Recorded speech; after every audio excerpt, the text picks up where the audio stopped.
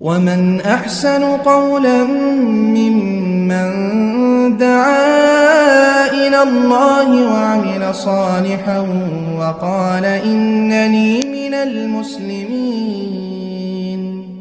الحمد لله رب العالمين والصلاة والسلام على أشرف الأنبياء والمرسلين نبينا محمد وعلى آله وصحبه أجمعين ومن تبعهم بإحسان إلى يوم الدين. أما بعد، أعوذ بالله من الشيطان الرجيم. بسم الله الرحمن الرحيم. قل إن كنتم تحبون الله فاتبعوني يحببكم الله يغفر لكم ذنوبكم الله غفور رحيم.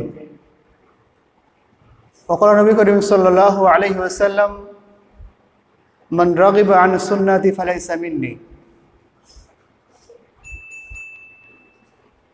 উপস্থিত সম্মুখস্থ ইসলামবাদী ভাতৃবৃন্দু, বক্তব্য শুরু করার আগেই কিছু আমার আবেদন আপনাদের কাছে, যে লোক সংখ্যা কম, তো আপনারা একটু কাছে এসে বসেন আর দেওয়াল ছেড়ে দিন। বয়স্ক মানুষরা সামনে আসুন, বাচ্চারা পিছিয়ে চলে যাও। যারা একটু বয়স্ক মানুষ তার সামনে আসুন, ওরা বুঝতে পারবে না, আপনারা কার সামনে আসুন।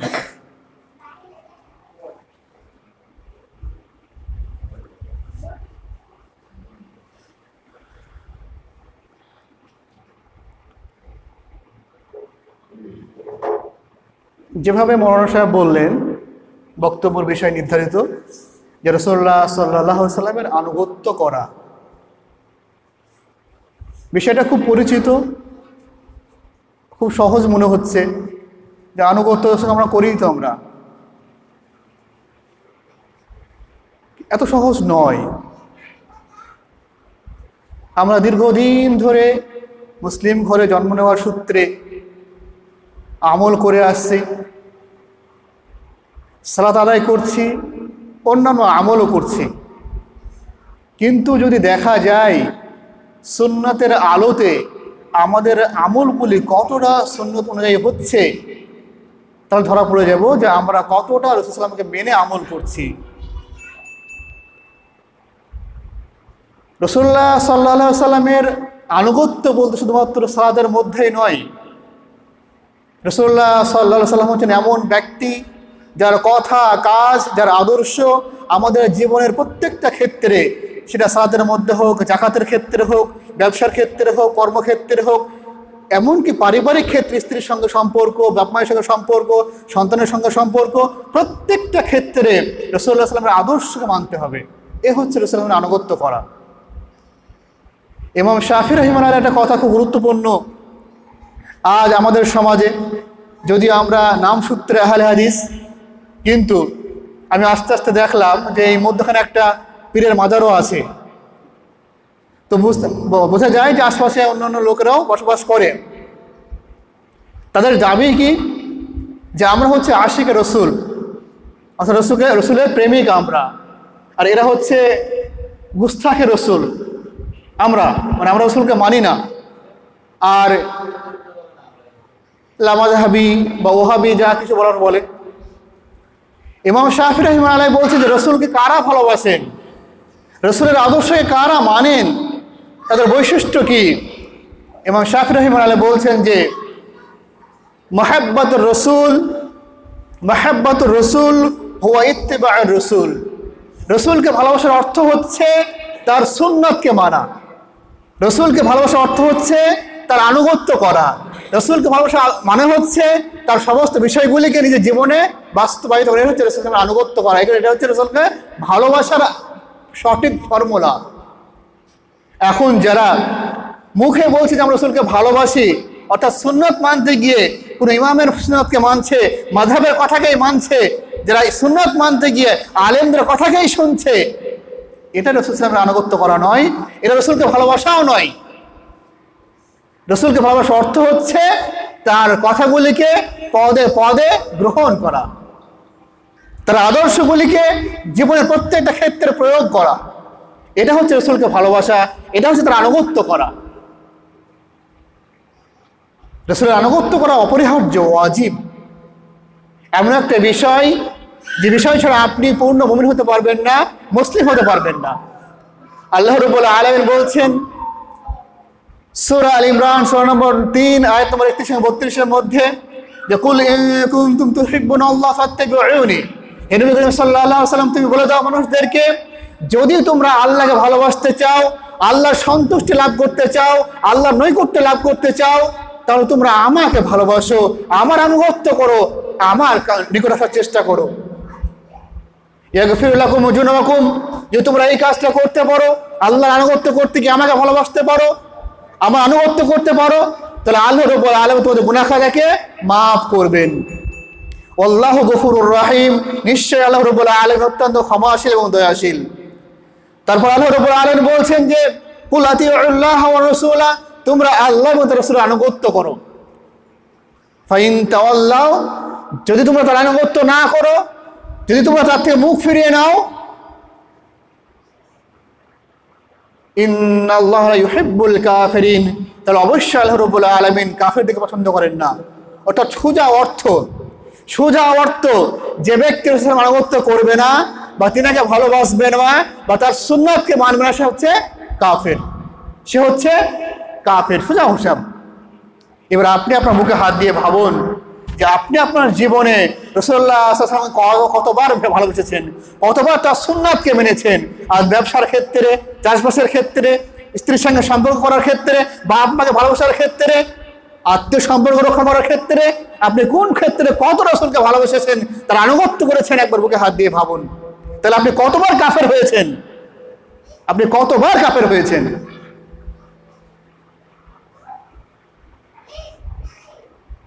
আল্লাহ রাব্বুল আলামিন বলছেন সূরা আন-নিসা সূরা নম্বর 4 আয়াত নম্বর 59 এর মধ্যে যে ইয়া আইয়ুহাল্লাযীনা আমানু আতিউল্লাহ ওয়া আতিউর রাসূল, হে ঈমানদারগণ তোমরা আল্লাহ এবং তার রাসূলের আনুগত্য করো।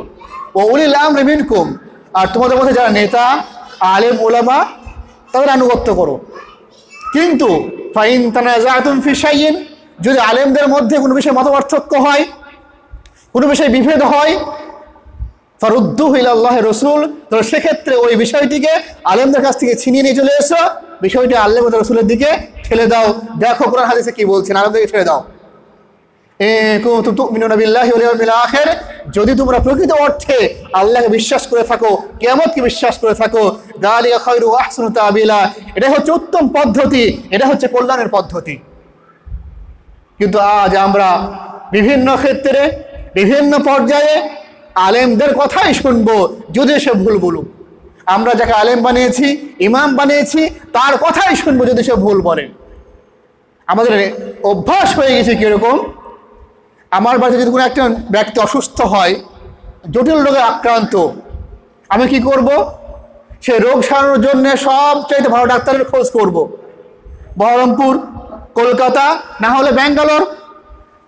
ওই রোগ সারানোর জন্য যত বড় ডাক্তারের প্রয়োজন আছে, আর সে যেখানেই আছে তার কাছে যাবো আমরা, তাই তো? এটা হচ্ছে আমাদের বৈষয়িক বিষয়, এক্ষেত্রে খুব তৎপর আমরা। কিন্তু দিনের বিষয়ে যদি কোনো বিষয়ে ঝামেলা হয়, ফতোয়ার ক্ষেত্রে, কোনো মাসলা মাসাইলের ক্ষেত্রে, কোনো বিষয়ের ক্ষেত্রে, তখন আমরা কি বলি যে আমাদের মসজিদের যে ইমাম সাহেব তাকে জিজ্ঞাসা করব। তখন যদি বলা হয় যে ও আলেম ভুল বলছে, ও ইমাম ভুল বলছে, তখন তারা কি বলে যে ও তো আলেম, ও কি ভুল বলবে? এক্ষেত্রে আমরা কি ভাবলাম যে আলেম সবাই সমান, কিন্তু ডাক্তার ছোট বড় আছে, আলেমদের মধ্যে ছোট বড় আছে। আল্লাহ তাআলা জ্ঞান সবাইকে দেন, সব সমান দেননি, সবারই জ্ঞান সমান নয়, সবারই বুদ্ধি সমান নয়, সবারই ফতোয়া টেকনিক সমান নয়। কিন্তু আমরা আমাদের ওই আলেমের ফতোয়ায় মানবো যে আমাদের মসজিদের ইমাম, যদিও সে ভুল বলুক, তা তো যায় আসে না, কিন্তু সে আলেম তো। এ হচ্ছে আমাদের ভালোবাসা রাসূলের প্রতি, যে আমরা হাদিস মানা বাদ দিয়ে, কোরআন মানা বাদ দিয়ে ব্যক্তি মানা শুরু করে দিয়েছি। তাকলিদ, যে অন্ধ অনুকরণ, যেটা যে সমস্ত যারা মাযহাবী ভাই যারা করে, হানাফি, দেওবন্দি যারা আছে, তারা তাকলিদ অবশ্যই করে। আমাদের কি বলে? গায়র মুকাল্লিদ, অর্থাৎ আমরা তাকলিদ করি না, কিন্তু আমাদের কর্ম তাকলিদ করছি। আমরা কোনো আলেমকে মানছি, তাকলিদ নয় এটা, আর এটা অবশ্যই তাকলিদ। ভাই ফ্যানটা বন্ধ করে দেন ভাই, আওয়াজ খুব কষ্ট হচ্ছে। বন্ধ করে দেন। আমাদের রসুলকে ভালোবাসা কতটা দেখুন। একবার সাক্ষ্য দেন যে আমরা সকলে বিশ্বাস করি যে আল্লাহ রাব্বুল আলামিন সর্বশক্তিমান, আর তারপরে রাসূল সাল্লাল্লাহু আলাইহি ওয়াসাল্লামের প্রতি আমাদের ঈমান আনা অপরিহার্য, তাই তো? আমরা সকলের ঈমান আছে রাসূলের প্রতি, আছে তো? সবার ঈমান রাসূলের প্রতি সকলের ঈমান আছে তো? ঈমান থাকার উদ্দেশ্য কি? যে রাসূলকে ভালোবাসা, তার সুন্নাতকে মানা, তার আনুগত্য করা। আমরা সকলে মুখে বললাম যে রাসূলকে ভালোবাসি, তাই তো? আমাদের ভালোবাসাটা হচ্ছে একটা গল্পের মতো, একটা গল্পের মতো, এটা হাদিস নয়। কোনো একটা জায়গায় একটা বাদশাহ ছিলেন, খুব সৎ বাদশাহ, ন্যায়পরায়ণ বাদশাহ। বাদশার সঙ্গে প্রজাদের খুব সম্পর্ক ভালো। বাদশাহ গ্রামবাসীকে খুব ভালোবাসে, আর গ্রামবাসী বাদশাহকে খুবই ভালোবাসে। বাদশাহ ভাবলেন যে আমার কাছে গ্রামবাসী খুব ভালোবাসে, এরা মুখে বলছে, একটা প্রমাণ নেওয়া দরকার, যাচাই করে দেখা দরকার সত্যি আমাকে ভালোবাসে কিনা। বাদশাহ বললেন যে আমাকে তোমরা কতটা ভালোবাসার একটা পরীক্ষা নেব। পরীক্ষা কি? যে আমার একটা গর্ত আছে, একটা জায়গা আছে, এই জায়গাতে তোমরা প্রত্যেক ব্যক্তি 1 লিটার করে দুধ দিয়ে যাবে, 1 লিটার করে দুধ দিয়ে যাবে। ঘোষণা হয়ে গেল যে আজকে রাত্রিতে সবাই আপনার মধ্যে দুধ দিয়ে যাবে। এখন সমাজে অধিকাংশ লোক চালাক ব্যক্তি। আমি ভাবলাম কি, যে আমি তো চালাক, সকলে তো দুধ দেবেই, সকলে তো বাদশাকে ভালোবাসেই, আমিও বাসি। তো যদি আমি এর মধ্যে একটু ফাঁকি দিয়ে দিই, দুধের পরিবর্তে পানি দিয়ে দিই, কে ধরতে পারবে? সকলে দুধ দেবেই, আমি তো একা পানি দেবো 1 লিটার পানি, এতে কিন্তু ধরা পড়বে না, বুঝতে পারবো না বাদশা। তো আমি আমার মতো করে 1 লিটার দুধের জায়গাতে 1 লিটার পানি দিয়ে আসলাম। সকালবেলা উঠে দেখা যাচ্ছে যে আমার মতো চালাক সবাই, আমার মতো চালাক সকলে দুধের পরিবর্তে পানি দিয়ে এসেছে। পুকুরে দুধ 1 ফোঁটাও নেই, শুধু পানি আর পানি। তা আমাদের ভালোবাসা হচ্ছে এইরকম। রসুলকে ভালোবাসি আমরা মুখে, শুধুমাত্র মুখে দাবি এটা যে আমরা রসুলকে ভালোবাসি। যদি রসুলকে ভালোবাসতাম তাহলে কি আজও আমাদের সমাজে বা আমার পরিবারে আমার ছেলে বেনামাজি থাকতে পারতো? যদি আমি রসুলকে ভালোবাসতাম তাহলে এখনও কি আমার পরিবারে আমার কন্যা সন্তান, কন্যারা, আমার স্ত্রীরা বিপদ হয়ে থাকতে পারতো? যদি আমি এখন রসুলকে ভালোবাসতাম তাহলে কি আমি দাড়ি কাটতে পারতাম? যদি আমি এখন রসুলকে ভালোবাসতাম তাহলে কি আমি টাকুরিতে প্যান্ট পরতে পারতাম? পারতাম না।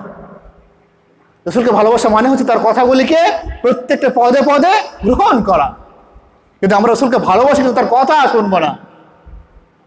ভালোবাসা এক জায়গায়, কথা অন্য জায়গায়। এই হচ্ছে আমাদের ভালোবাসা, এ হচ্ছে আমাদের ভালোবাসা। এই ভালোবাসা গ্রহণযোগ্য নয়, এই ভালোবাসা গ্রহণযোগ্য নয়। ঈমান কাকে বলে? ঈমানের সংজ্ঞা কি? ঈমান বলা হয় মুখে সাক্ষ্য দেওয়া যে আল্লাহ সর্বশক্তিমান আর রাসূলুল্লাহ সাল্লাল্লাহু আলাইহি ওয়াসাল্লাম হচ্ছে তার শেষ নবী, সেটা অন্তরে বিশ্বাস করা। মুখের সাক্ষ্য আর অন্তরে বিশ্বাসটাকে কর্মে প্রকাশ করা। যদি এখন কোনো ব্যক্তি বলে যে আমি আল্লাহকে বিশ্বাস করি, আমার মধ্যে ঈমান আছে, কিন্তু সে বেনামাজি, তাহলে তার মধ্যে ঈমান আছে? সে মুসলিম না মুমিন? সে কিছুই নয়। তো শুধুমাত্র মুখের দাবি, অন্তরে বিশ্বাস, এর নাম ঈমান নয়। বরং ঈমান নাম হচ্ছে মুখের দাবির সঙ্গে, অন্তরে বিশ্বাসের সঙ্গে কর্মের প্রকাশ ঘটানো, এটার নাম হচ্ছে ঈমান। যদি আপনি বলছেন মুখে রাসূলকে ভালোবাসি, কর্মে আপনার প্রকাশ নেই, এটা অবাঞ্ছনীয়, এটা অগ্রহণযোগ্য। এই ঈমান আপনার কবুল হবে না, এই ভালোবাসা, এই দাবি আপনার অগ্রহণযোগ্য, এটা আল্লাহর কাছে কবুল হবে না। তো রাসূলকে ভালোবাসা মানে তার সুন্নাতকে ভালোবাসা, তার সুন্নাতকে প্রত্যেকটা পদে পদে গ্রহণ করা। সেটা আমার স্বার্থের মধ্যে আসুক বা আমার স্বার্থের বাইরে যাক, সেটা আমার স্বার্থের মধ্যে হোক বা আমার স্বার্থের বাইরে যাক, আমার লাভ হোক কিংবা লস হোক, প্রত্যেকটা ক্ষেত্রে রাসূলকে হাদিসকে মানতেই হবে। দেখুন সালফে সালেহিন কিভাবে মেনেছেন, সালফে সালেহিনরা কিভাবে মেনেছেন রাসূলের হাদিসকে। ইবনে উমর রাদিয়াল্লাহু আনহু বর্ণনা করছেন যে আন্না নবী সাল্লাল্লাহু আলাইহি ওয়াসাল্লাম ইস্তাজআ খাতামান মিন যাহাবিন, একদা রাসূলুল্লাহ সাল্লাল্লাহু আলাইহি ওয়াসাল্লাম একটা সোনার আংটি বানালেন, একটা সোনার আংটি বানালেন। আংটিটা পরতেন রাসূলুল্লাহ সাল্লাল্লাহু আলাইহি ওয়াসাল্লাম কিভাবে পরতেন? আংটির ওপর দিকটা নিচের দিকে রাখতেন। যখন লোকেরা দেখলো যে রসুল আংটি পরেছেন, সঙ্গে সঙ্গে লোকেরা আংটি বাঁধতে শুরু করে দিল, লোকেরা আংটি পরতে শুরু করে দিলেন। তখনও স্বর্ণের আংটি বা স্বর্ণ পুরুষের জন্য হারাম হয়নি, তখনও স্বর্ণ পুরুষের জন্য হারাম হয়নি। তো লোকেরা আংটি বানিয়ে ফেললেন, লোকেরা হাতে আংটি পরতে লাগলেন, সোনার আংটি। যখন আংটি পরা হারাম ঘোষিত হলো, স্বর্ণ বা সোনা পুরুষের জন্য হারাম ঘোষিত হলো, রাসূলুল্লাহ সাল্লাল্লাহু আলাইহি ওয়াসাল্লাম একদা মেম্বারে বসে আছেন, মেম্বারে বসে থাকা অবস্থায় বলছেন যে আল্লাহে লা আলবিসুহু আবাদান, আমি আজ থেকে এরপরে কোনোদিন স্বর্ণের আংটি পরিধান করব না। ফানাজাহু, সঙ্গে সঙ্গে তিনি সেটাকে খুলে ছুঁড়ে ফেলে দিলেন। সাহাবাদের ভালোবাসা থেকে রাসূলের প্রতি। ফানাজা আন-নাসু খাওয়াতিমা, লোকেরা সঙ্গে সঙ্গে তার আংটিগুলোকে খুলে ফেলে দিলেন। একবার জিজ্ঞাসা করলেন যে আমরা কি করব, আমরা কি করবো, একবার জিজ্ঞাসা করলেন না। তারা দেখতে পেলেন যে রাসূল খুলে ফেলে দিয়েছেন, অতএব তারাও খুলে ফেলে দিলেন। এটা হচ্ছে আনুগত্য করা, এর নাম ভালোবাসা, এর নাম আনুগত্য করা। ইবনে আব্বাস বর্ণনা করছেন যে এরপরে ঘটনা, রাসূল সাল্লাল্লাহু আলাইহি ওয়াসাল্লাম দেখছেন একজন ব্যক্তি হাতে সোনার আংটি পরে আছে। রাসূল রাগলেন তার উপরে যে হারাম ঘোষণা হওয়ার পরও আংটি পরে আছে তো এই ব্যক্তি। রাসূল সাল্লাল্লাহু আলাইহি ওয়াসাল্লাম তার আংটিটা খুলে ছিঁড়ে নিলেন এবং ছুঁড়ে ফেললেন এবং বললেন যে আমাদের মধ্যে কিছু লোক এমন আছে যারা স্বর্ণ হারাম হওয়া জানার পরেও স্বর্ণের আংটি পরছে। এটা জানা উচিত যে ব্যক্তি স্বর্ণের আংটি পরবে বা সোনা ব্যবহার করবে সে জাহান্নামের দিকে যাবে, সে সোনার জাহান্নামের দিকে যাবে। যখন রাসূল সাল্লাল্লাহু আলাইহি ওয়াসাল্লাম চলে গেলেন, তখন লোকেরা বললেন যে এখন তো রাসূল সাল্লাল্লাহু আলাইহি ওয়াসাল্লাম চলে গিয়েছেন, তুমি এক কাজ করো, আংটিটা উঠিয়ে নাও, দিয়ে আংটিটা তো অন্য কাজে লাগাও, অন্য কাজে ব্যবহার করো। তিনি বললেন যে আল্লাহর কসম করে বলছি এই আংটি আমি জীবনে স্পর্শ করব না, যে আংটি রাসূল সাল্লাল্লাহু আলাইহি ওয়াসাল্লাম নিজে হাতে ছুঁড়ে ফেলে দিয়েছেন ওই আংটিতে আমি জীবনে হাত দেব না। এর নাম ভালোবাসা, এর নাম ভালোবাসা।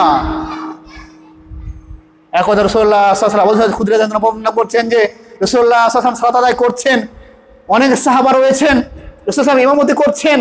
ইমামতি করতে করতে দেখতে পেলেন যে খালাআনা আলাইহি, রাসূল সাল্লাল্লাহু আলাইহি ওয়াসাল্লাম তার দুটো চপ্পলকে খুলে ফেললেন, চপ্পল দ্বয় খুলে ফেললেন, খুলে বাম দিকে রাখলেন। সাহাবারা নামাজের মধ্যে দেখতে পেলেন রাসূল সাল্লাল্লাহু আলাইহি ওয়াসাল্লাম চপ্পল খুলে ফেললেন। সাহাবারা সঙ্গে সঙ্গে চপ্পল খুলে ফেললেন, তাদের চপ্পল খুলে তারাও ছুঁড়ে ফেলে দিলেন। যখন রাসূল সাল্লাল্লাহু আলাইহি ওয়াসাল্লাম সালাত শেষ করলেন, তিনি বললেন যে মা হামালাকুম আলা ইলকাইনি আলা লিআনাকুম, তোমরা কেন চপ্পল খুললে, তোমাদের কি হয়েছিল, তোমরা চপ্পল খুললে কেন? তারা বললেন যে ফালাম্মা রাআইনা, যখন আমরা দেখলাম যে আপনি চপ্পল খুলে ফেললেন তো আমরা সঙ্গে সঙ্গে চপ্পল খুলে ফেললাম। রাসূল সাল্লাল্লাহু আলাইহি ওয়াসাল্লাম বললেন যে আমার একটা কারণ ছিল, যে আমার কাছে জিবরাইল আলাইহিস সালাম এসেছিলেন এবং বললেন যে আমার চপ্পলে কোনো অপবিত্র জিনিস লেগে রয়েছে, আমি এই জন্য খুললাম, তোমার চপ্পল তো ভালো ছিল, তোমরা পরে থাকতে পারতে। এ হচ্ছে ভালোবাসা। রাসূল যা করেছেন সাহাবারা তাই করেছেন। একবার প্রশ্ন করেন যে আমরা কি করব, আমাদের কি করণীয় আছে, আমরা ছাড় পাবো কিনা, একবার জিজ্ঞাসা করেননি। জাবের ইবনে আব্দুল্লাহ রাদিয়াল্লাহু আনহু বর্ণনা করছেন যে এখন রাসূলুল্লাহ সাল্লাল্লাহু আলাইহি ওয়াসাল্লাম ইস্তাওয়া আলা ইয়াউমাল জুমআতি আলাল মিম্বারে, এখন রাসূলুল্লাহ সাল্লাল্লাহু আলাইহি ওয়াসাল্লাম জুম্মার দিনে মেম্বারে বসে রয়েছেন। তখনও লোকেরা কেউ দাঁড়িয়ে রয়েছে, কেউ ওইদিকে আসা যাওয়া করছে। রাসূলুল্লাহ সাল্লাল্লাহু আলাইহি ওয়াসাল্লাম বললেন যে ইজলিসু, তোমরা সকলে বসে যাও, তোমরা সকলেই বসে যাও। এই কথা শোনা মাত্রই ইবনে মাসউদ রাদিয়াল্লাহু আনহু তখন দরজায় প্রবেশ করছেন। যখন তার কানে রাসূল সাল্লাল্লাহু আলাইহি ওয়াসাল্লামের বাণী গিয়েছে, যে রাসূল আদেশ করলেন মানুষকে বসতে বললেন, তিনি সঙ্গে সঙ্গে বসে পড়লেন। কোথায়? দরজাতে। তিনি এক পাও আগাননি। রাসূলের কথা শোনা মাত্র তিনি সঙ্গে সঙ্গে সেখানে বসে গেলেন। রাসূল সাল্লাল্লাহু আলাইহি ওয়াসাল্লাম বলে যে তুমি ভেতরে এসো, তুমি ভেতরে এসো। তারপর তিনি ভেতরে আসলেন। এ হচ্ছে আনুগত্য, এ হচ্ছে তাকে ভালোবাসা। আমরা সকলে জানি খাইবারের যুদ্ধে কয়েকদিন যুদ্ধ করার পরে সাহাবারা ক্লান্ত হয়ে গেছে, কোথায় ছটফট করছে, খাবার কিছু নেই। সাহাবারা না খেতে পেয়ে কোথায় ক্লান্ত হয়ে, ক্ষুধা সহ্য করতে না পেরে গাধা জবাই করে দিয়েছে, গৃহপালিত গাধা জবাই করে রান্না করতে শুরু করে দিয়েছে। এমন সময় একজন ব্যক্তি এসে বললেন, ইয়া রাসূলুল্লাহ সাল্লাল্লাহু আলাইহি ওয়াসাল্লাম, গাধা তো শেষ হয়ে গেল, সমস্ত গাধাকে সাহাবারা খেতে শুরু করে দিয়েছে। আবার একজন ব্যক্তি এসে বললেন, রাসূলুল্লাহ সাহাবারা গাধা খাচ্ছে। রাসূলুল্লাহ সাল্লাল্লাহু আলাইহি ওয়াসাল্লাম আবু তালহাকে পাঠালেন, দিকে যাও তুমি বলো ওই সমস্ত ব্যক্তিদের মধ্যে ঘোষণা করো। আবু তালহা গিয়ে ঘোষণা করলেন যে ইন্নাল্লাহা ওয়া রাসূলুহু ইয়ানহাকুম আন লুহুমুল হিমারে, আল্লাহ এবং তার রাসূল তোমাদেরকে আদেশ করছেন, নিষেধ করছেন তোমরা এখন থেকে আর গাধার মাংস খাবে না। হারামের ঘোষণা হয়ে গেল, সঙ্গে সঙ্গে সাহাবারা হাড়িকে উল্টিয়ে দিলেন, তখনও হাড়িতে মাংস টকবক করে ফুটছিল। এ হচ্ছে ভালোবাসা। কষ্টের মধ্যে, ক্ষুধার মধ্যে কষ্ট সহ্য করে তারা আর রাসূল সাল্লাল্লাহু আলাইহি ওয়াসাল্লাম আনুগত্য করেছে। এর নাম আনুগত্য, এর নাম ভালোবাসা। লস করেছে, ক্ষতি করেছে, তাও আনুগত্য করেছে, তবু আনুগত্য করেছে। আনাস বিন মালিক বর্ণনা করছেন যে কুন্না নুহাকিলুল আরদা, আমরা আমাদের সময়তে জমি ভাড়া দিতাম। যদি আমাদের মধ্যে এখনো আছে এই হারাম কাজটা, সেটা কি? নুহাকিলুল আরদ বলতে বোঝায় যে ধনী ব্যক্তি যার জমি জায়গা আছে, সে নিজে চাষ করে না, সে কী করে বর্গায় দেয় যে তুমি আমার জমি চাষ করবে, চাষ করার পরে এই জমির 1 ভাগ বা 2 ভাগ বা 3 ভাগ বা 4 ভাগ আমাকে দেবে, আর বাকিটা তুমি নেবে। এটা আমাদের মধ্যে আছে না? আছে কন্ট্রাক্ট দেওয়া, যেটা বর্গা দেওয়া, এটা সাহাবারা করতেন যে আমরা এই বর্গা দিয়ে চাষ করতাম, 3 ভাগ বা 4 ভাগ নিতাম, আর বাকিটা যে চাষ করতেন তাকে দিয়ে দিতাম। সাহাবা বলছেন যে যা রাজুলুন মিন উম্মতি, একদা আমার চাচা সম্প্রদায়ের একজন ব্যক্তি আমাদের মানে গোত্রে বা আমাদের গ্রামে আসলেন, এসে বললেন যে নাহান রাসূলুল্লাহ সাল্লাল্লাহু আলাইহি ওয়াসাল্লাম আন আমরিন কানা নাফিআন, রাসূলুল্লাহ সাল্লাল্লাহু আলাইহি ওয়াসাল্লাম আমাদেরকে এমন একটা কাজে নিষেধ করলেন যে কাজটা আমাদের লাভদায়ক ছিল। সেই কাজটা কি? যে আমরা আমাদের জমিকে চাষ করতে বর্গায় দিতাম, কন্ট্রাক্টে দিতাম, এটা আমাদের লাভ হতো, কিন্তু রাসূল সাল্লাল্লাহু আলাইহি ওয়াসাল্লাম এই কাজটা আমাদের নিষেধ করলেন। ওই ব্যক্তি নিজেই বলছেন যে ওয়াতাআতুল্লাহি ওয়া রাসূলিহি আনফাউ মিনহা, নিশ্চয়ই আল্লাহ এবং রাসূলের আনুগত্য করা এর চেয়ে অনেক লাভদায়ক। নিশ্চয় আল্লাহ এবং রাসূলের আনুগত্য করা এর চেয়ে অনেক লাভদায়ক। সেজন্য আমরা আমাদের লাভটাকে ছেড়ে দিয়ে আল্লাহ এবং রাসূলের আনুগত্যকে মেনে নিয়েছি। অতএব আমরা বর্গায় দেওয়া, কন্ট্রাক্টে দেওয়া ছেড়ে দিয়েছি, আর বর্গায় দিই না, কন্ট্রাক্টেও দিই না। আপনারা কি করবেন? যদি আপনার রাসূলকে ভালোবাসেন, যদি মুখে বলছেন, যদি অন্তরে ভালোবাসা আছে, বিচার করুন যে আপনারা ঠিক করছেন না ভুল করছেন। তারপরে আবু জার আল গিফারি বর্ণনা করছেন যে একদা আমির রাসূলুল্লাহ সাল্লাল্লাহু আলাইহি ওয়াসাল্লাম আমশি ফিল লাইলি আলা হুররাতিল মদিনাতে, একদা আমি এবং রাসূলুল্লাহ সাল্লাল্লাহু আলাইহি ওয়াসাল্লাম মদিনার পাহাড়ের উপরে হাঁটাহাঁটি করছিলাম। এমন সময় রাসূলুল্লাহ সাল্লাল্লাহু আলাইহি ওয়াসাল্লাম বললেন যে ইয়া আবা যার লা ইয়াসুরুনি ইনদি উহুদিন মিন যাহাবিন, আমার জন্য এটা খুশির বিষয় নয় যে আমার কাছে উহুদ সমতুল্য সোনা থাকবে, সম্পত্তি থাকবে, আমার কোনো দরকার নেই। যদি তোমার কাছে থেকেও যায়, যদি আল্লাহ আমাকে এতটা মাল দিয়েও দেয়, তাহলে আমি ওই সম্পত্তি আমার কাছে 3 দিনের বেশি রাখবো না। সব সম্পত্তি আমি আমার বান্দাদেরকে দিয়ে দেবো, তো যা তোমরা খেয়ে নাও, তোমরা নিয়ে নাও, আমি আমার ওই সম্পত্তিকে 3 দিনের বেশি আমার কাছে রাখবো না। তারপরে তিনি বলছেন যে ইন্নাল আকসারিনা হুমুল আকাল্লুন ইয়াউমাল কিয়ামাতি, যারা আজ ধনী, আজ বড়লোক, আজ সম্পত্তিশীল ব্যক্তি, আজ জমিদার, কাল কিয়ামতের পরে এরা সবচেয়ে গরিব হবে। ইল্লা রাজুলুন হাকাযা, কিন্তু ওই ব্যক্তি যে ডানে বামে আগে পিছে দান করে, অর্থাৎ যেখানে প্রয়োজন সেখানে দান করে, সেই ব্যক্তি গরিব হবে না। কিন্তু যদি দান করে না, কৃপণ ব্যক্তি, ওই মালদার ব্যক্তি কাল কিয়ামতের পরে সবচাইতে গরিব হবে। তারপরে রাসূল সাল্লাল্লাহু আলাইহি ওয়াসাল্লাম কিছু যাওয়ার পরে বললেন যে ইন্না মাকানিকা লা তাবরাহ, তুমি তোমার জায়গায় দাঁড়িয়ে থাকবে, এই জায়গা থেকে তুমি নড়বে না। রাসূল সাল্লাল্লাহু আলাইহি ওয়াসাল্লাম আবু যারকে বলছি তুমি তোমার এই জায়গা থেকে নড়বে না, তুমি দাঁড়িয়ে থাকবে আমি না আসা পর্যন্ত। রাসূল সাল্লাল্লাহু আলাইহি ওয়াসাল্লাম একটু অন্ধকারের দিকে চলে গেলেন। আবু যার ওখানে দাঁড়িয়ে রয়েছেন। হয়তো আবু যার বলছেন যে ফাসামি'তু সাওতান ইরতিফা, আমি একটা উঁচু আওয়াজ শুনতে পেলাম। আমি একটা উঁচু আওয়াজ শুনতে পেলাম, বা তাকাও বস্তু, আমি ভয়ে ভয়ে ভীত হয়ে গেলাম, আমার ভয়ে গা থরথর করে কাঁপছিল, আমার গায়ের শিরাগুলো খারাপ হয়ে গিয়েছে, আমি ভয় পেয়ে গেছি। আমি ভাবলাম এখান থেকে আমি পালিয়ে যাব, এখান থেকে পালিয়ে যাব। এমন সময় আমার কথা মনে পড়লো রাসূল সাল্লাল্লাহু আলাইহি ওয়াসাল্লামের, যে তিনি আমাকে বলেছেন যে তুমি এই জায়গায় দাঁড়িয়ে থাকবে, তুমি এই জায়গা থেকে নড়বে না। অথবা আমি রাসূল সাল্লাল্লাহু আলাইহি ওয়াসাল্লামের কথা মনে করে নড়তে পারলাম না, পালাতে পারলাম না, আমি ওখানেই দাঁড়িয়ে থাকলাম। এ হচ্ছে ভালোবাসা। রাসূল যা বলেছেন তাই করেছেন। যদিও তার ভয় লেগেছে, যদিও তার পালানোর ইচ্ছা হয়েছে, কিন্তু মনের ইচ্ছাকে, ভয়কে রাসূল আদেশের সামনে তুচ্ছ করে দিয়েছে, কিছু মনেই করেনি। বিখ্যাত সাহাবী উমর ফারুক রাদিয়াল্লাহু তাআলা আনহু আমরা সকলেই চিনি। তার রাগ কতটা ছিল আমরা সকলেই জানি। তিনি কতটা রাগী ব্যক্তি ছিলেন, কতটা কঠোর ব্যক্তি ছিলেন। তার ঘটনা রাসূল সাল্লাল্লাহু আলাইহি ওয়াসাল্লামের সামনে কতটা নত ছিলেন তিনি। ইবনে আব্বাস বর্ণনা করছেন যে একজন ব্যক্তি যার নাম হচ্ছে ওয়াইনা বিন হিসন, তিনি আসলেন তার চাচাতো ভাই হুর বিন কায়েসের বাড়িতে, মেহমান স্বরূপ আসলেন।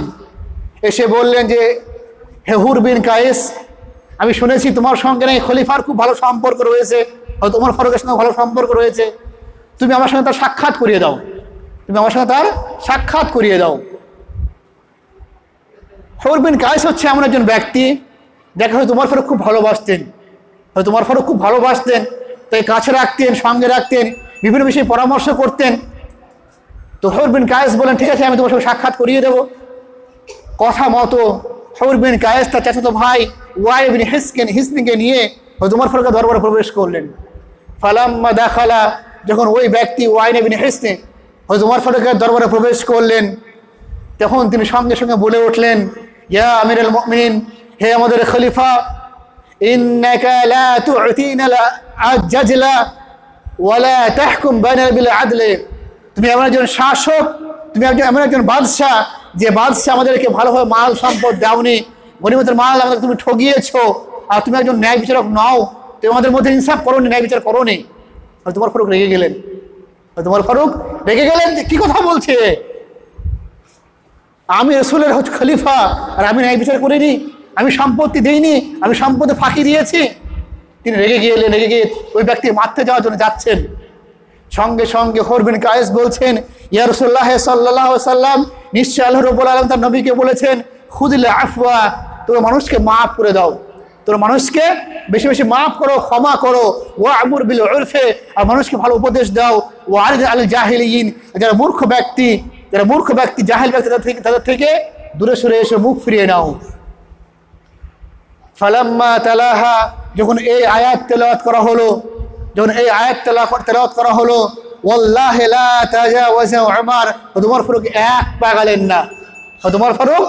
এক পা গেলেন না, কান্নাহু ওয়াক্কাফান বাইনা ইনদা আয়াতিল্লাহ, তিনি আল্লাহর আয়াতের সামনে পাথর হয়ে দাঁড়িয়ে গেলেন। এত বড় হিংস্র ব্যক্তি, যার গর্জনে গোটা আরব কাঁপত, সেই ব্যক্তি আল্লাহর একটা আয়াতের সামনে পাথর হয়ে দাঁড়িয়ে গেলেন। কেন?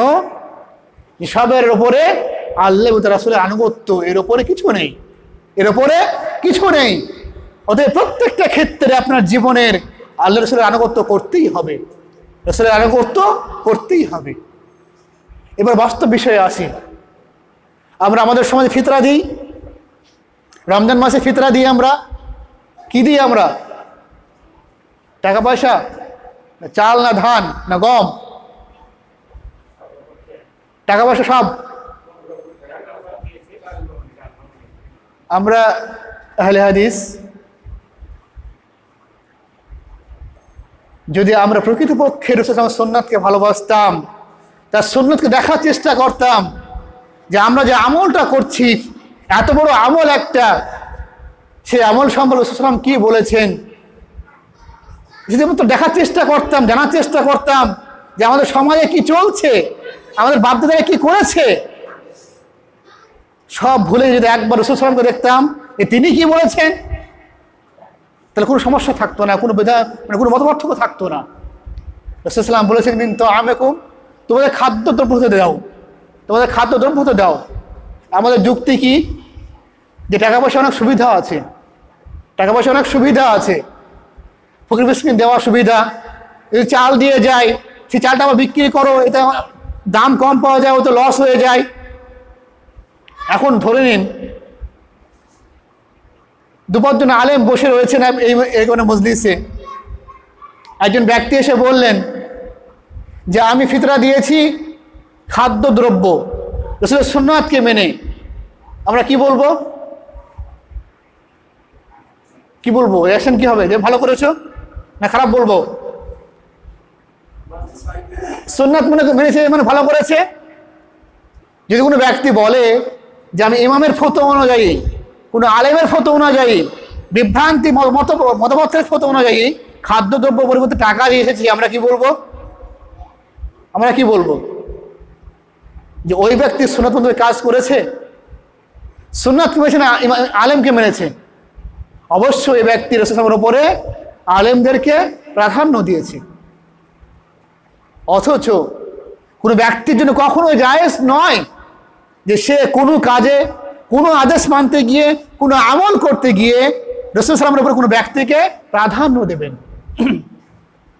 আজ শুধুমাত্র সহিহ আকীদার ভাইরা, সহিহ আকীদা বলতে কিন্তু আহলে হাদিস নয়, সহিহ আকীদার ভাই বলতে আহলে হাদিস নয়, কিন্তু সহিহ আকীদার ভাই বলতে যারা নতুন করে বেদাতি থেকে নতুন করে আকীদা পাচ্ছে তারা হচ্ছে সহিহ আকীদার লোক। আর যারা প্রচলিত আহলে হাদিস, এরা আর দেওবন্দের কোনো পার্থক্য নেই। এরা প্রকৃত আহলে হাদিস, মানে পুরাতন আহলে হাদিস, জন্মসূত্রে আহলে হাদিস, এদের মধ্যে আর দেওবন্দের কোনো পার্থক্য নেই। যা চলছে বাদলের কাল থেকে চলে আসছে, কোনো পরিবর্তন নেই। ওরাও হাদিস মানে না, আমরা হাদিস মানে না। ওরাও হাদিস মানে না, ওরা ইমামকে মানছে, আমরা বাদলের ধর্মকে মানছি, সমাজকে মানছি, সমাজ কি বলছে, বাদলা কি করেছে তাই দেখছি। ওরাও হাদিসকে দেখতে চায় না, আমরা হাদিসকে দেখতে চাই না। তাহলে ওদের মধ্যে আমাদের পার্থক্য কি? যে আমরা বলি যে ওরা ভুল করছে, তা আমরা কোথায় ঠিক করছি? তাহলে আমরা কোথায় ঠিক করছি? আর যদি দেখা যায় যে যে চারজন ব্যক্তি নামে মাযহাব চলছে, তারা কে কে? চারজন ব্যক্তি কে কে? ইমাম আবু হানিফা, ইমাম শাফিঈ, ইমাম আহমদ বিন হাম্বল আর ইমাম মালিক রাহিমাহুল্লাহ। চারজন ব্যক্তির কথাই হচ্ছে মাযহাব বিরোধী, তাকলিদ বিরোধী। তাদের কথা হচ্ছে যে সব ক্ষেত্রে, সব জায়গাতে একমাত্র সুন্নাতকেই মানতে হবে, একমাত্র সুন্নাতকেই মানতে হবে। ইমাম আহমদ বিন হাম্বল বলছেন যে মান রাদ্দা হাদিস রাসূলুল্লাহ সাল্লাল্লাহু আলাইহি ওয়াসাল্লাম, যে ব্যক্তি তার জীবনে রাসূলের হাদিসকে মানবে না, ফাহুয়া আলা শাফা হালাকাতিন, সেই ব্যক্তি ধ্বংস হয়ে গেল, সেই ব্যক্তি ধ্বংস হয়ে গেল। ইমাম আবু হানিফা রাহিমাহুল্লাহ বলছেন যে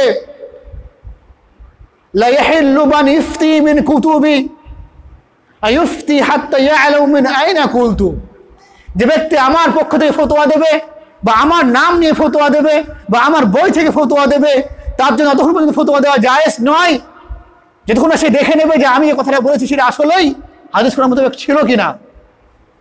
অথচ ইমাম হানিফা বলছে যে আমার কথাই হাদিস নয়, আমার কথাই হাদিস নয়। যদি কোনো কথা বলতে গিয়ে হাদিস মোতাবেক হয়ে গিয়েছে তাহলে সেটা মানো, যদি হাদিস মোতাবেক হয় তাহলে সেটা মানো না, মানিও না। কে বলছেন? সঙ্গে আবু হানিফা রাহিমাহুল্লাহ আলাইহি। এবং শাফিঈ রাহিমাহুল্লাহ ঠিক এক কথা বলছেন, এবং শাফিঈ রাহিমাহুল্লাহ আলাইহি ঠিক এক কথা বলছেন যে ইজা ওয়াজাদতুম ফি কুতুবি খিলাফা সুন্নাত রাসূলুল্লাহ সাল্লাল্লাহু আলাইহি ওয়াসাল্লাম, যখন তোমরা আমার গ্রন্থে এমন কোনো কথা পাবে যে কথাটা রাসূলের সুন্নাতের বিরোধী, তাহলে অবশ্যই তোমরা রাসূলের সুন্নাতকে মানবে আর আমার কথাকে ত্যাগ করবে, ছেড়ে দেবে। প্রত্যেকটা ক্ষেত্রে ইমামরা এই কথাই বলেছেন। আর আমরা ইমাম মাযহাব মানতে মানতে সুন্নাতকে ভুলে গিয়েছি। রাসূলের আদর্শ কি, তার সুন্নাত কি, তিনি কি বলছেন আমাদেরকে, আমাদের কর্তব্য কি, কোনো যায় আসে না, কোনো যায় আসে না। আমরা এখনো মরা বাড়িতে খানা করি, আমরা এখনো 40 করি, আমরা এখনো 9 দিনে 3 দিনে। এগুলো কার আদর্শ? কোথায় থেকে এসেছে? লোকেরা কি বলবে? এগুলো তো ভালোই কাজ, খারাপ কি করছি আমরা? একজন আলেমকে ফতোয়া জিজ্ঞাসা করছেন একজন ব্যক্তি যে 40টা করা জায়েজ কিনা। তিনি বলছেন জায়েজ। দলিল কি? তিনি বলছেন যে ভালোই কাজ, খারাপ তো কিছু নয়। এখানে কুল হু আল্লাহু আহাদকে সূরা ইখলাসকে অনেকবার তেলাওয়াত করা হয়, নিশ্চয়ই কুল হু আল্লাহু আহাদ পড়া সূরা ইখলাস তেলাওয়াত করা ভালো কাজ, দোয়া জিকির করা ভালো কাজ। তো ভালো কাজ যেহেতু সেটা জায়েজ, দলিল দরকার নেই। তাহলে কি প্রত্যেকটা ভালো কাজ যেটাকে আমরা মনে করছি যদি তার সাথে দলিল নাই তাহলে সেটা জায়েজ হয়ে যাবে? ভালো কাজ হলে জায়েজ হবে না। স্পষ্ট হাদিস রাসূলুল্লাহ সাল্লাল্লাহু আলাইহি ওয়াসাল্লাম বলছেন, সহিহ বুখারীর মধ্যে হাদিস নম্বর 6063 মধ্যে 5063 মধ্যে, যে যা সাসুদ রাহাতিন, 3 জন ব্যক্তি, একটা জামাত, একটা গোষ্ঠী আমাদের গ্রামে আসলেন। এসে রাসূলুল্লাহ সাল্লাল্লাহু আলাইহি ওয়াসাল্লামের স্ত্রীকে জিজ্ঞাসা করলেন যে রাসূলুল্লাহ সাল্লাল্লাহু আলাইহি ওয়াসাল্লাম রাত্রিতে কতটা ইবাদত করেন, তিনি কতটা জিকির আজকার করেন, কতটা লম্বা কিয়াম করেন, কতটা লম্বা সূরা পড়েন, তিনি কতদিন সিয়াম রাখেন, জিজ্ঞাসা করলেন। 3 জন ব্যক্তি বাড়তি এসেছেন। যখন রাসূলুল্লাহ সাল্লাল্লাহু আলাইহি ওয়াসাল্লামের স্ত্রীরা বললেন রাসূলুল্লাহ সাল্লাল্লাহু আলাইহি ওয়াসাল্লাম লম্বা কিয়াম করেন, লম্বা দীর্ঘক্ষণ সালাত আদায় করেন, এতক্ষণ সালাত আদায় করেন তার পা ফুলে যায়, তিনি বেশি বেশি সিয়াম থাকেন, রাত্রি জাগরণ করেন, অনেক বললেন। ওই 3 জন ব্যক্তি সম্পর্কে বলছেন যে ফাকান্নামা তাকাল্লুহা, ওই 3 জন ব্যক্তি অবাক হয়ে গেল। 3 জন ব্যক্তি যেন অবাক হয়ে গেল।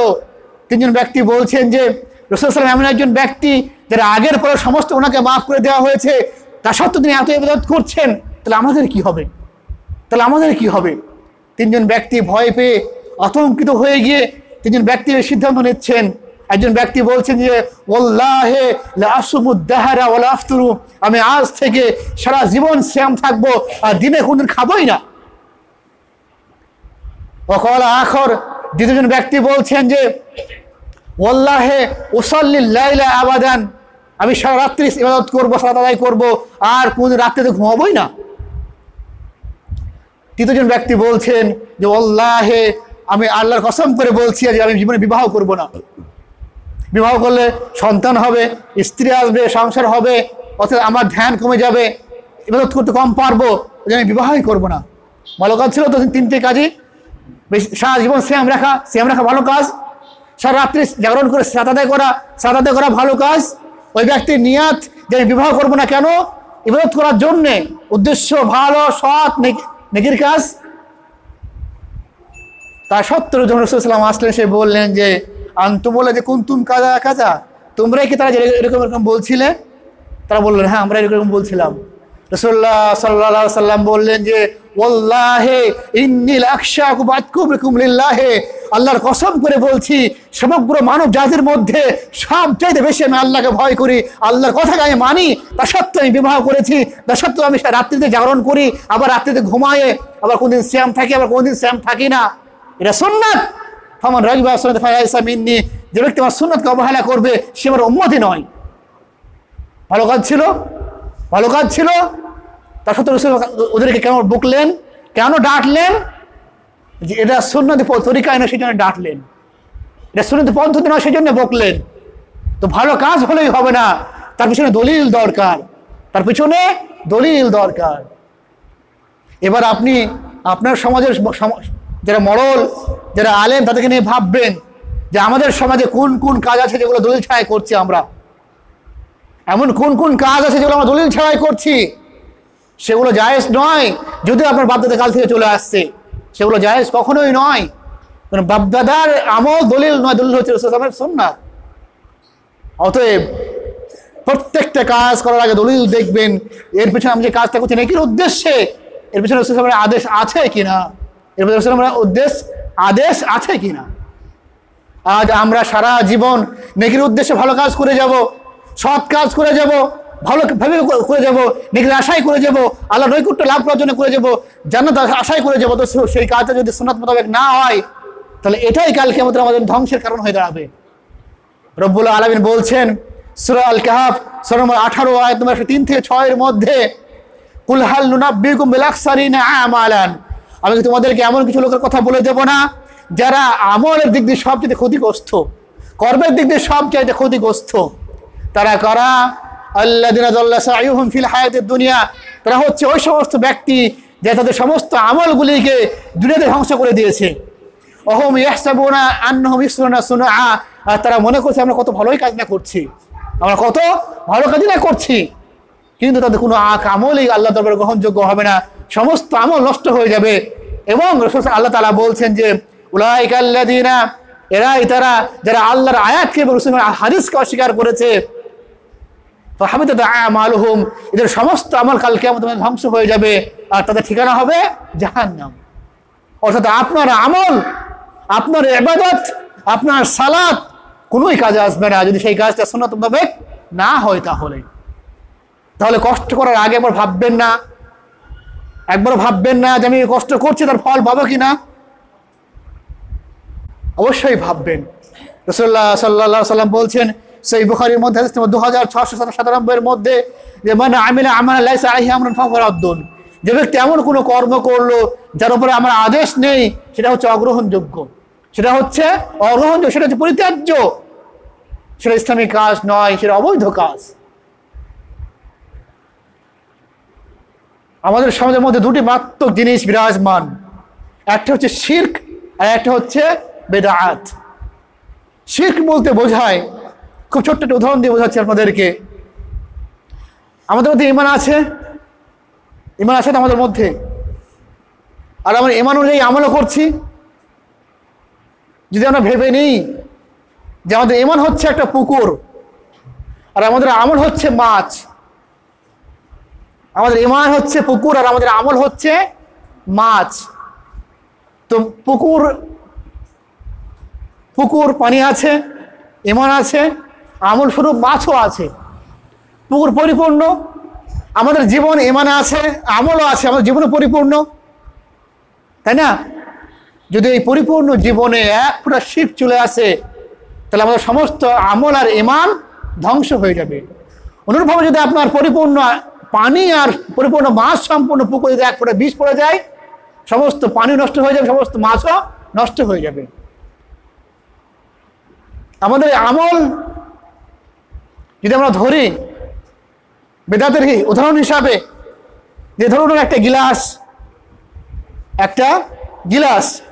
এটা হচ্ছে সুন্নাতের গিলাস, এটা হচ্ছে সুন্নাত, এই গ্লাসটার নাম হচ্ছে সুন্নাত।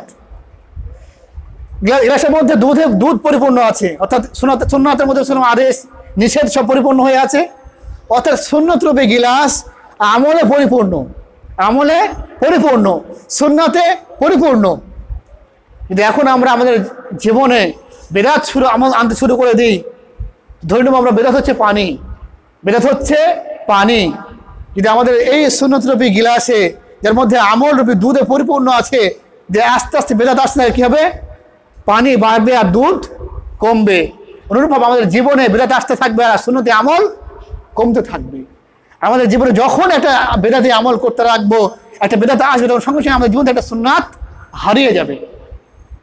অতএব বেদাতকে প্রশ্রয় দেওয়া যাবে না, বেদাতকে সবসময় ত্যাগ করতে হবে, তবে আমরা সুন্নাতকে জিন্দা করতে পারবো, সুন্নাতকে প্রতিষ্ঠিত করতে পারবো।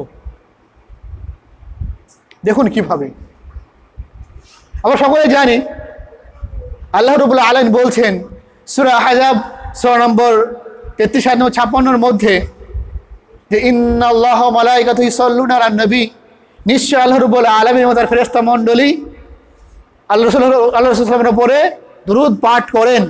সুতরাং ইয়া আইয়ুহাল্লাযীনা আমানু সাল্লু আলাইহি ওয়া সাল্লিমু তাসলিমান, তোমরা রাসূলের উপরে দুরূদ পাঠ করো। আল্লাহ আদেশ করলেন যে তোমরা রাসূলের উপরে দুরূদ পাঠ করো। দুরূদ পাঠ ভালো কাজ, দুরূদ পাঠ করা ভালো কাজ। রাসূল সাল্লাল্লাহু আলাইহি ওয়াসাল্লাম বললেন যে মান সাল্লা আলাইয়া সালাতান, যে ব্যক্তি আমার উপরে একবার দুরূদ পাঠ করবে, সাল্লাল্লাহু আলাইহি বিহা আশরাতান, ওই ব্যক্তির উপরে আল্লাহর পরিবর্তে 10 বার দুরূদ পাঠ করবে। ভালো কাজ, কিন্তু কিভাবে দুরূদ পাঠ করব, এর পদ্ধতি কি হবে? যখন এই আয়াত অবতীর্ণ হলো তখন সাহাবা বর্ণনা করছেন যে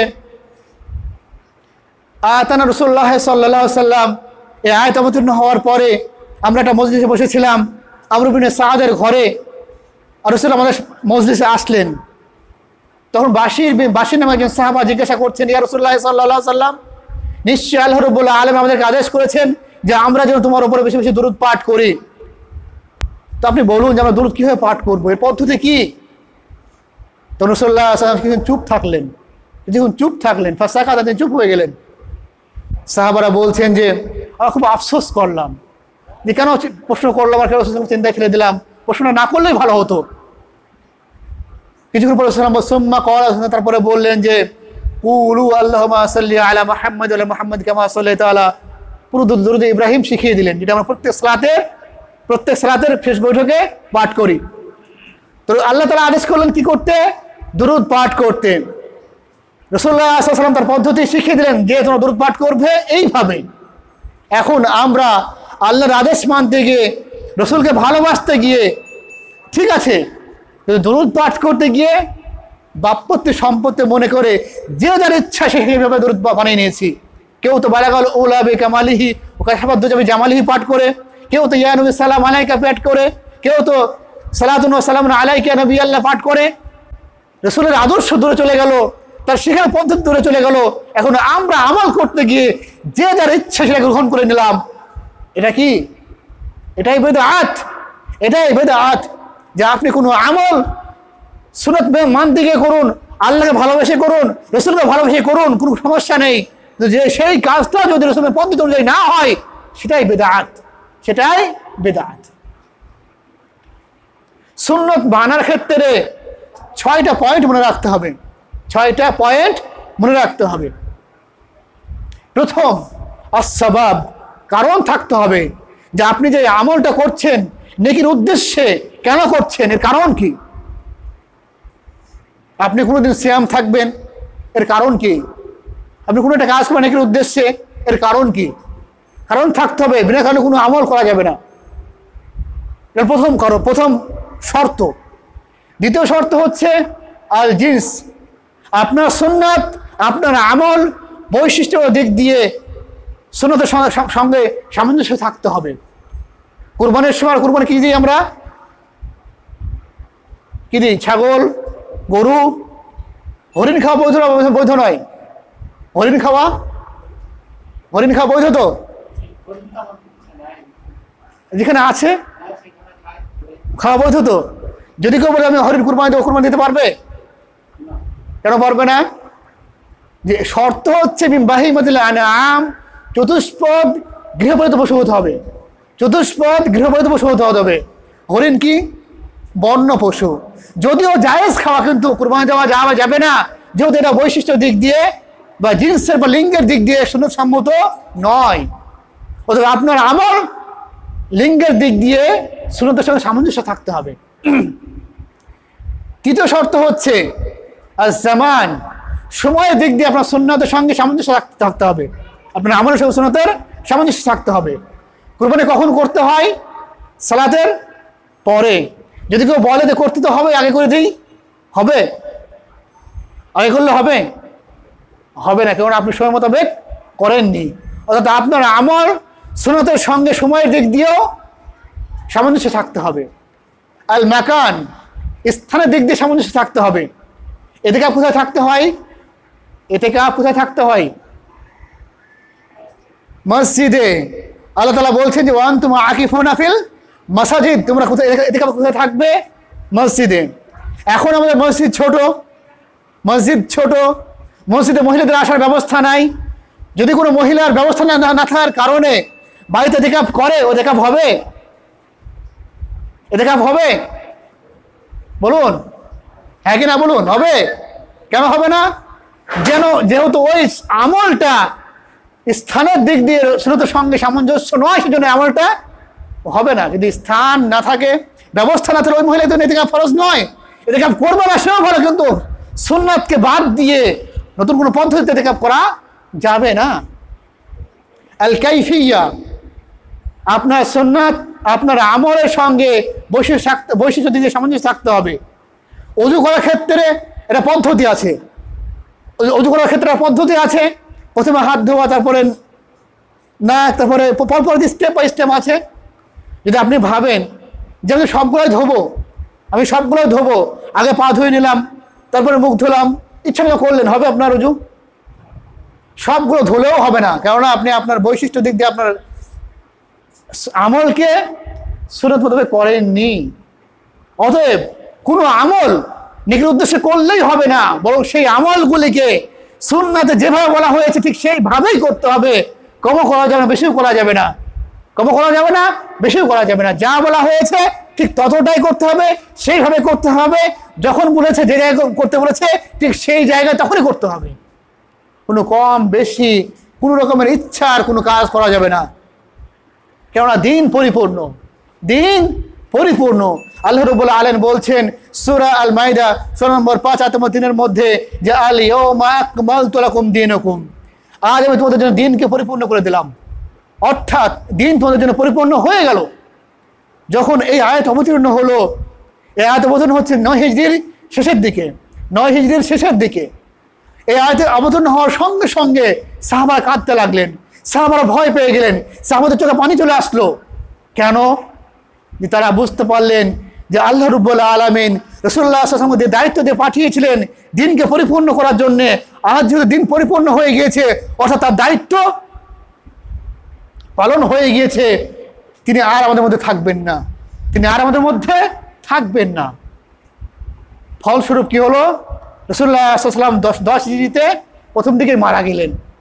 অর্থাৎ রাসূলুল্লাহ সাল্লাল্লাহু আলাইহি ওয়াসাল্লাম দিনকে পরিপূর্ণ করেই মারা গিয়েছেন, দিন পরিপূর্ণ করেই মৃত্যুবরণ করেছেন। অতএব এই পরিপূর্ণ দিনের মধ্যে কোনো ধরনের সংযোজন বিয়োজন কম বেশি কোনো স্থান নেই, কিছু করতে পারবেন না আপনি। ইসলামে যা আছে যতটুকু আছে, আপনার ইচ্ছা হোক বা না হোক, আপনার ইচ্ছার মতো হোক বা না হোক, আপনার লাভজনক হোক বা না হোক, আপনাকে সেটাই করতে হবে, আপনি করতে বাধ্য।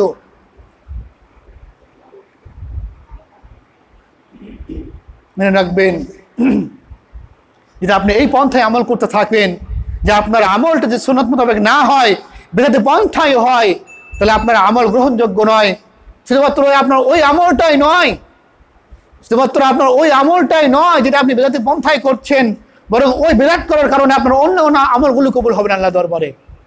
রাসূলুল্লাহ সাল্লাল্লাহু আলাইহি সাল্লাম বলছেন সহিহ বুখারীর মধ্যে হাদিস নম্বর 7300 এর মধ্যে যে লানাতুল্লাহি মান আহাদাসা হাদাসান আও আওয়া মুহদাসান, যে ব্যক্তি কোনো বেদাতি কর্মকাণ্ড করলো অথবা কোনো বেদাতি কর্মকাণ্ডকে প্রশ্রয় দিল, ঈদ মিলাদুন নবী করা যে ব্যক্তি করলো, আর আপনাকে ধরেছে রাস্তায় যে ভাই চাঁদা দাও, আপনি কি করবেন? দেবেন না? দেবেন না? যদি আপনি চাঁদা দেন তো আপনি সমান গুণগার। যে ব্যক্তি কোনো বেদাতি কর্মকাণ্ড করলো অথবা কোনো বেদাতি কর্মকাণ্ডকে সাপোর্ট করলো, সেটা প্রত্যক্ষভাবে হোক বা পরোক্ষভাবে হোক, সাপোর্ট করলো, যে করলো অথবা সাপোর্ট করলো, দুটোই। রাসূলুল্লাহ সাল্লাল্লাহু আলাইহি ওয়াসাল্লাম বলছে যে লানাতুল্লাহি আলাইহি ওয়াল মালাইকাতু ওয়ান নাস আজমাইন, ওই ব্যক্তির উপরে আল্লাহ তাআলার অভিসম্পদ লানাত, ফেরেশতা মণ্ডলীর অভিসম্পদ লানাত, এবং সমগ্র মানবজাতির অভিসম্পদ তার উপরে লানাত, তার উপরে। লা তুকবালু ইয়াউমাল কিয়ামতে মিনহু সারফান ওয়া আদলান, কাল কিয়ামতের মাঠে ওই ব্যক্তির কোনো আমল, কোনো সাদকা আল্লাহ তাআলা কবুল হবে না। তো আপনার একটা বিদআত করার কারণে আপনার আমল তো কবুল হবেই না, বরং আপনার অন্যান্য আমলগুলি আল্লাহ তাআলা নষ্ট করে দেবেন, হারিয়ে দেবেন। খুব সাবধান, খুবই সাবধান। আমল করবেন অবশ্যই সে আমলটা সুন্নাত মোতাবেক হতে হবে, অবশ্যই সেটা হাদিস মোতাবেক হতে হবে, সহিহ হাদিস মোতাবেক হতে হবে। যদি আজ এরকম আপনি গুরুত্ব না দেন, ধ্যান না দেন, যা চলছে চলুক, যা চলছে চলুক, আপনি কোনো ধ্যান না দেন, গুরুত্ব না দেন, কাল কিয়ামতের পরে যখন রাসূলুল্লাহ সাল্লাল্লাহু আলাইহি সাল্লাম হাউস কাউসার নিয়ে হাউস কাউসারের পাশে বসে থাকবেন উম্মতকে পানি পান করানোর জন্যে, আর আপনি পানির জন্য ত্রাহি করবেন, পানির জন্য ছটফট করবেন, কোথাও পানি না পেয়ে যখন হাউস কাউসারের পাশে যাবেন পানি পান করার জন্যে। আর হাউস কাউসারের পানি হচ্ছে এমন পানি যে ব্যক্তি একবার পান করবে কিয়ামত শেষ হওয়া পর্যন্ত তার আর পিপাসা লাগবে না। সেই পানি পান করার জন্য আপনি হাউস কাউসারের পাশে উপস্থিত হয়েছেন। রাসূলুল্লাহ সাল্লাল্লাহু আলাইহি ওয়াসাল্লাম দেখে বুঝতে পারবেন যে আমার উম্মত। রাসূলুল্লাহ সাল্লাল্লাহু আলাইহি ওয়াসাল্লাম পানি নিয়ে আপনার দিকে আসবেন, আপনাকে পানি পান করাবে। এমন সময় আল্লাহ তাআলা বলবেন যে ফেরেশতারা তাদেরকে আটকিয়ে, ওই ব্যক্তিকে আটকিয়ে দেবেন, দিয়ে বলবেন যে যখন আটকিয়ে দেবেন তখন রাসূলুল্লাহ বলবেন যে ইয়া রাব্বি আসহাবি আসহাবি, হে আল্লাহ রাব্বুল আলামিন, এরা তোমার উম্মত ছিল, এরা তোমার উম্মত ছিল। আল্লাহ তাআলা কি বলবেন? ইন্নাকা লা তাদরি মান আহদাসা বা'দা, তুমি জানো না, তুমি আসার পরে এরা তোমার দিনের মধ্যে কি কি বিদআত করেছে, কি অন্যায় কাজ করেছে। তখন রাসূলুল্লাহ সাল্লাল্লাহু আলাইহি ওয়াসাল্লাম বলবেন সুহকান, তুমি আমার সামনে থেকে সরে যাও। অতএব আপনি রাসূলের সুপারিশ পাবেন না, পানি পাবেন না। আর যদি আপনি রাসূলের আদর্শকে না মানেন, তার সুন্নাতকে না মানেন, আল্লাহ রাব্বুল আলামিন সূরাতুল ফুরকানের মধ্যে সূরা 25 আয়াত নম্বর 27-28-29 মধ্যে ইয়া লাইতানি, কাল আফসোস করে কালকে আমরা সবাই বলবো কালকে আমরা আফসোস করে ইয়া লাইতানি লাম আত্তাখিযু ফুলানান খলিলান, হায় আমাদের আফসোস, আমাদের দুর্ভোগ, যদি আমরা অমুক ব্যক্তিকে অমুক আলেমকে আমাদের বন্ধু হিসেবে গ্রহণ না করতাম তাহলে কতই না ভালো হতো। ইয়া লাইতানি ইত্তাখাযতু মা রাসূলিল্লাহি সাবিলা, যদি আমরা সকল ব্যক্তিকে বাদ দিয়ে, সমস্ত ব্যক্তিকে বাদ দিয়ে, সমাজকে বাদ দিয়ে, আলেমের ফতোয়া বাদ দিয়ে একমাত্র রাসূলের আদর্শকে মানতাম তাহলে কতই না ভালো হতো। তাহলে আফসোস করবেন, কিন্তু আর কোনো উপায় থাকবে না, অতএব এখন সময় আছে, এখন ভাববার সময় আছে, এখন ভাবুন, এখনো সময় আছে। আপনি আপনার জীবনে রাসূলের আদর্শকে প্রতিষ্ঠিত করুন, তার সুন্নাতকে মানুন আপনার প্রত্যেকটা ক্ষেত্রেই। কেননা কালকে চলে যাওয়ার পরে কোনো চান্স থাকবে না।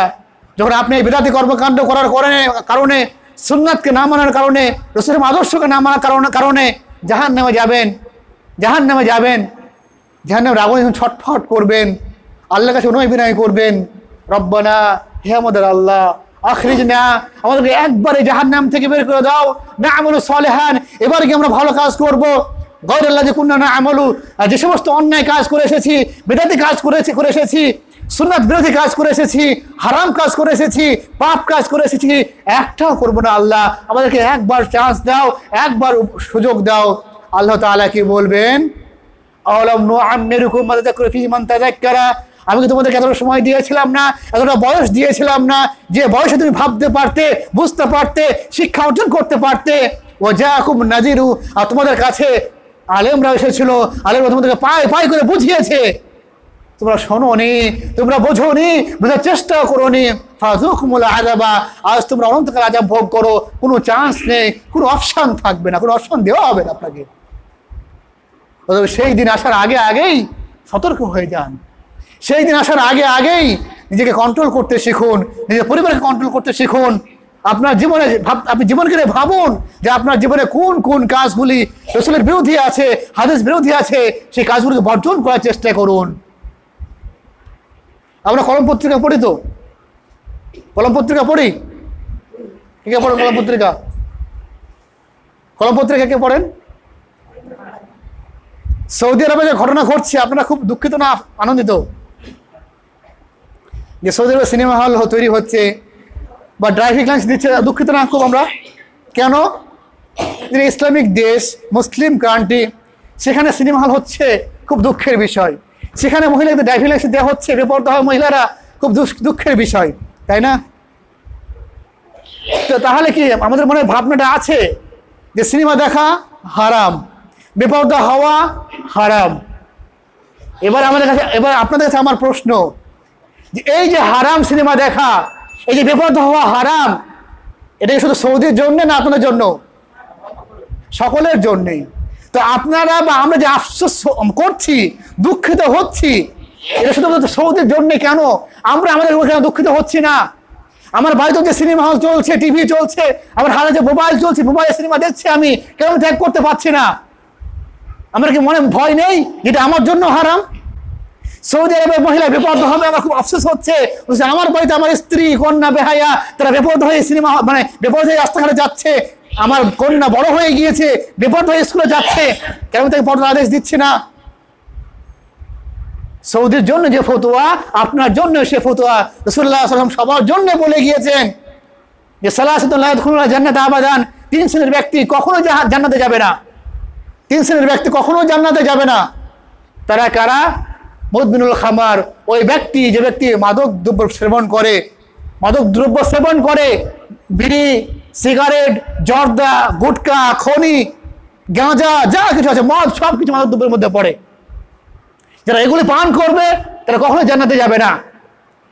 দ্বিতীয়জন ব্যক্তিকে ওই ব্যক্তি যে তার পিতামাতার সঙ্গে অবাধ্যতা করে, যে পিতামাতাকে সম্মান করে না, তাই সযত্ন করে না। আর তৃতীয়জন ব্যক্তি হচ্ছে আর দায়ুস কখনো জান্নাতে যাবে না। দায়ুসকে রাসূল সাল্লাল্লাহু নিজে বলছেন যে আল্লাযী ইয়াকিরু ফি আহলিহি আল খুবসা, দায়ুস ওই ব্যক্তি যে তার পরিবারের মধ্যে পাপ কাজকে বাকি রেখেছে, পাপ কাজকে জীবিত রেখেছে। আপনার ছেলে বেনামাজি, এটা পাপ কাজ নয়? আপনার মেয়ে বেপরদা, এটা পাপ কাজ নয়? আপনার মধ্যে টিভি চলছে, এটা পাপ কাজ নয়? আপনি হারাম খাচ্ছেন, এটা পাপ কাজ নয়? আপনি সুদ খাচ্ছেন, এটা পাপ কাজ নয়? আপনি দায়ুস, আপনার পক্ষে জান্নাত পাওয়া খুবই অসম্ভব। অতএব যদি আপনি এইভাবেই সারা জীবন সারাটা করতে থাকেন, যদি আপনি আপনার পরিবারকে কন্ট্রোল না করেন, রাসূলের আদেশ মেনে, আপনি জান্নাত পাচ্ছেন না। কারণ আল্লাহ রাব্বুল আলামিন আপনাকে সন্তান দিয়েছেন ভালোবেসে, সন্তান দিয়েছেন ভালোবেসে, দায়িত্ব দিয়ে, যে এই সন্তান দেখাশোনা করার দায়িত্ব আপনার। রাসূলুল্লাহ সাল্লাল্লাহু আলাইহি ওয়াসাল্লাম বলছেন যে আলা কুল্লুকুম রাঈন কুল্লুকুম মাসউলুন আন রাইয়াতিহি, তোমরা প্রত্যেকে দায়িত্বশীল, আর তোমাদের প্রত্যেককে নিজ নিজ দায়িত্ব সম্পর্কে জিজ্ঞাসা করা হবে।